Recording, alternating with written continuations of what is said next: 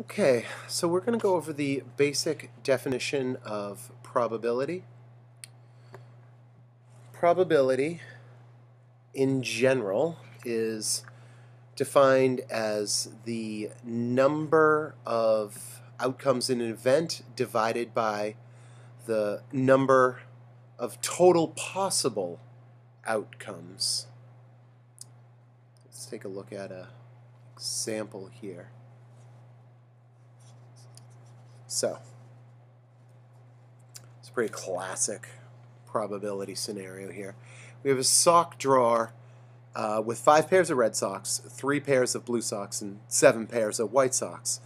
And what is the probability of randomly picking a pair of white socks? So the numerator, the event is another way of saying the thing that we're interested in. So E is going to be the event that we're going to select a pair of white socks. So the number of pairs of white socks is 7. So N of E just stands for the number of things in the event. So there are 7 pairs of red socks.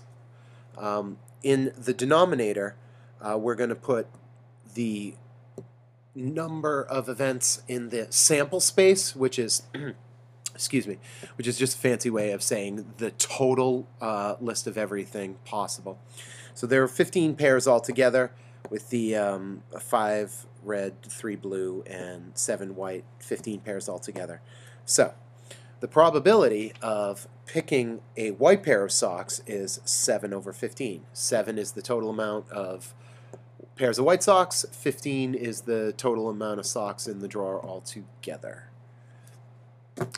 So basic probability, once again, the number of events that you're interested in divided by the total number of possible outcomes.